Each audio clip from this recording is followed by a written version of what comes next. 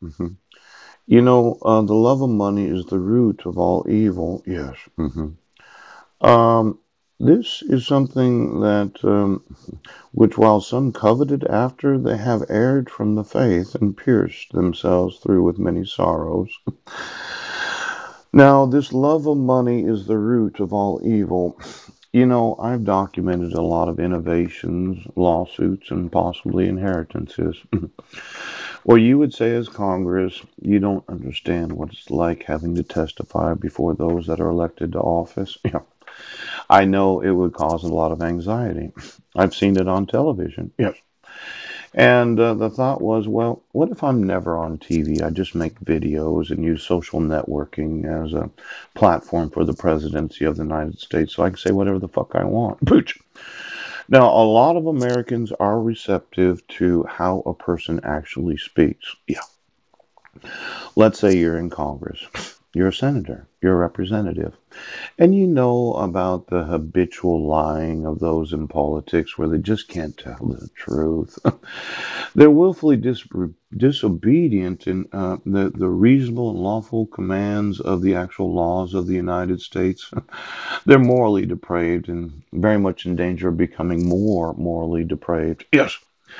Now, this idea that you don't have to enforce the laws because of the love of money, yes, I'm going to want the airports of the United States because I think I'm going to give me every airport and all employees in every airport right now.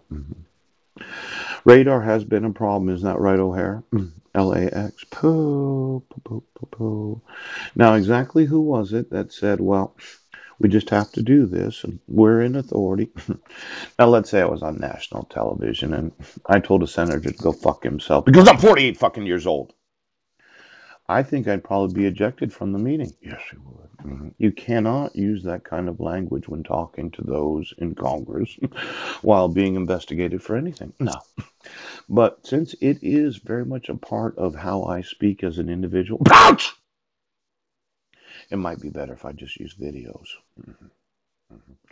Now, of all of those in Congress that know about the forgery and fraud, yes, the love of money, yes, and the depravity of those in government, how many of them want to retire right now? You know, it's at will employment. At any time that you're elected, you can give up that job. I just want to make mention lied, Lied.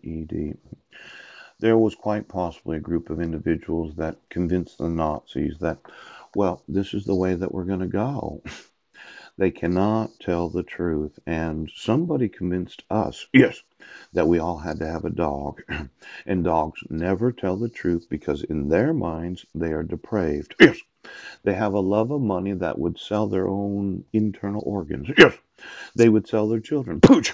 They would do anything for that. Give me the airports. Give me all the employees of each and every airport, both private and publicly owned. Yes.